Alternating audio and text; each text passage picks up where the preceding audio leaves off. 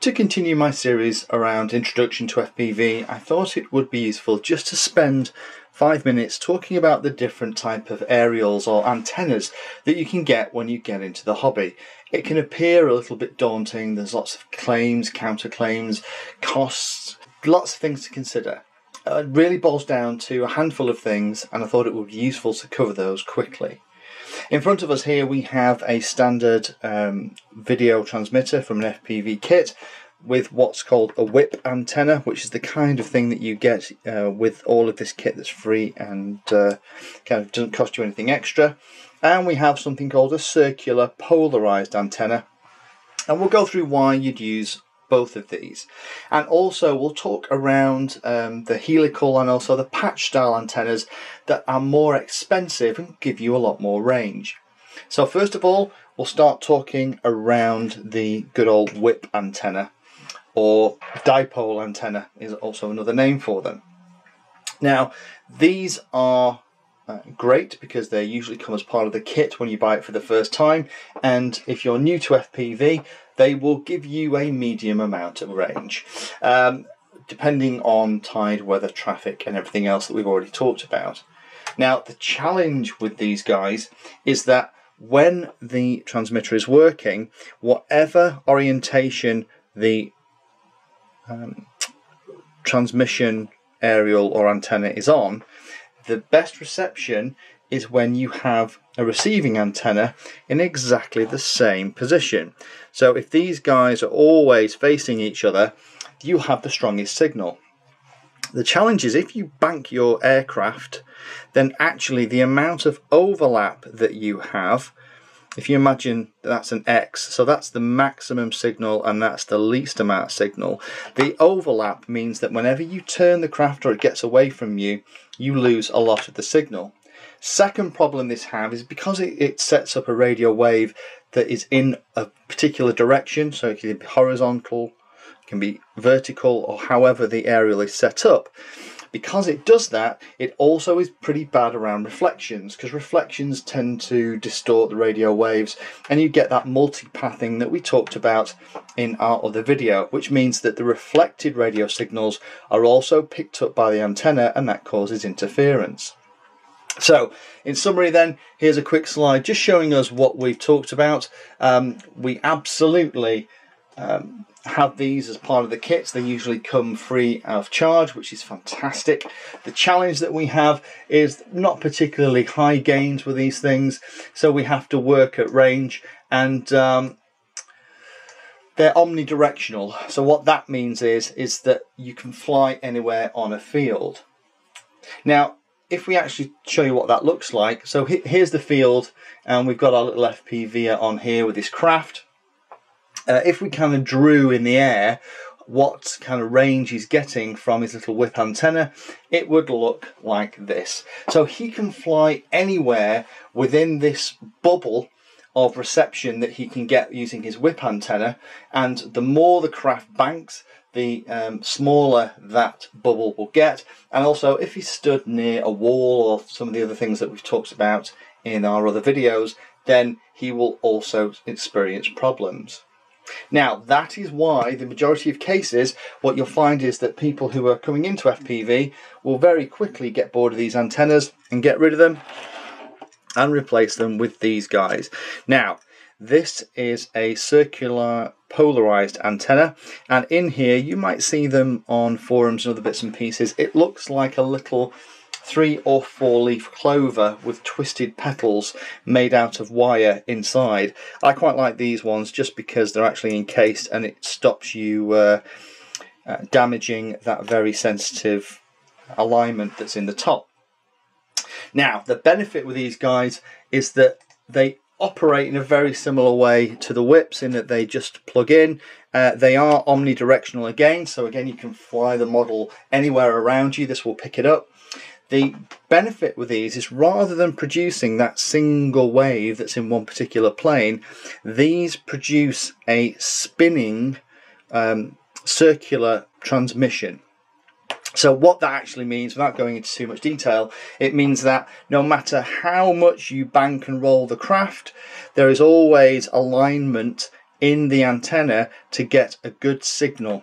So what that means is that you get longer range, you handles multipaths very well, because every time that spinning signal is bounced, it actually changes rotations, and that rotation isn't picked up by this, which is super.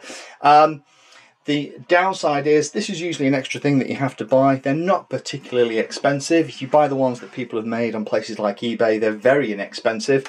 Just make sure that you're getting good quality ones, because they have to be, the lobes and the little wires in here have to be at the right length to match the 5.8 gig wavehertz lengths. But they are a great general purpose field flying antenna.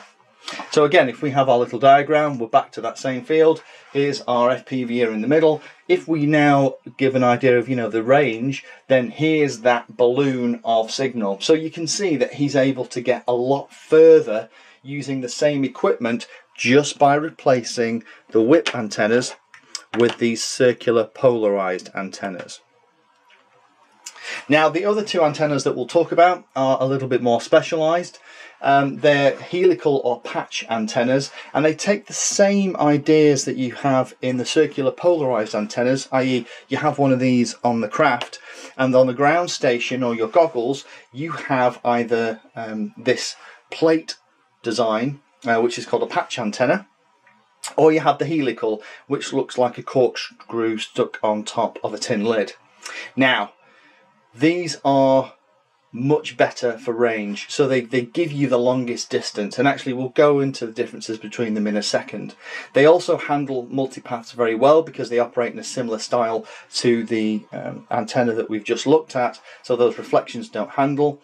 Now available in many styles, many sizes. So some of the smaller helical one, the one that looks like a corkscrew on a tin lid, actually can be mounted directly to goggles, or you can have much larger ones with many more turns to give you more sensitivity mounted on a ground station.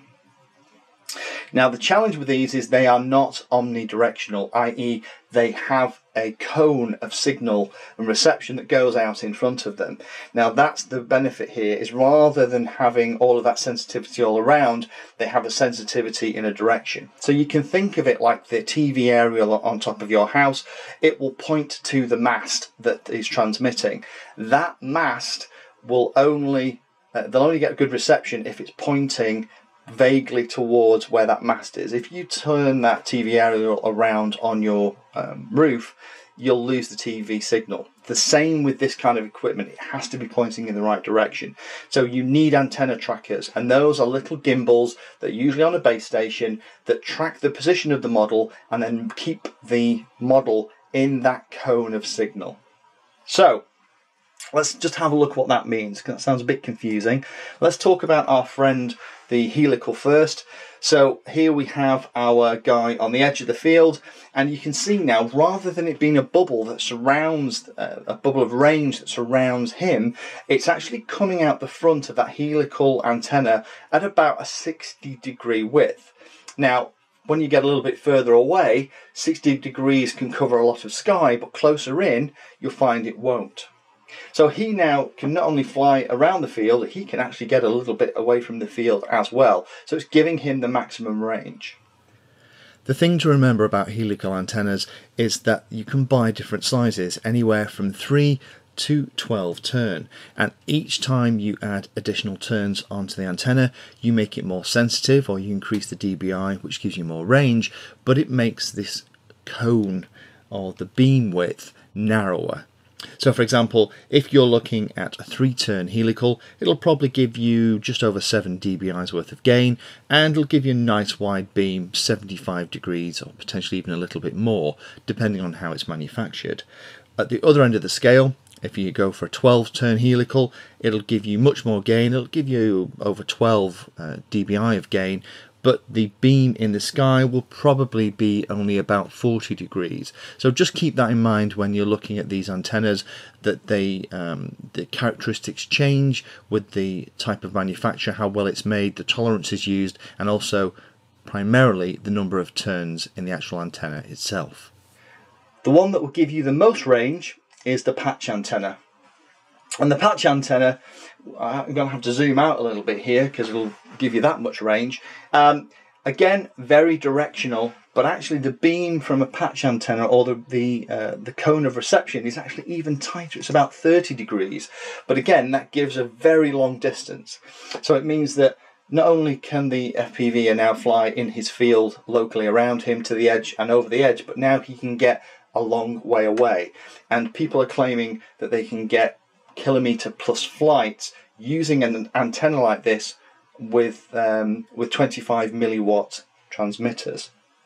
Now, I would say that this kind of antenna would be great if you were planning on going down a particular track that was very straight, and you're at one end of it and you're going to be travelling in a straight line to and from, and that's the FPV flight. This would give you the maximum range and the maximum fun with that. If you were going to fly in a field, then I would say you want to go with the circular polarized antenna, because that big bubble of reception gives you the ability to fly all over the field, above yourself, around yourself, and not lose any of that reception. So hopefully that makes sense. This is only intended as a very brief introduction to antenna choices. Now when you're looking on the websites and other bits and pieces and you're thinking about the kit that you want, you'll have a little bit more information. Thanks for watching. Please comment and subscribe, and if you need to talk to me, my help out channel is now available. Happy flying!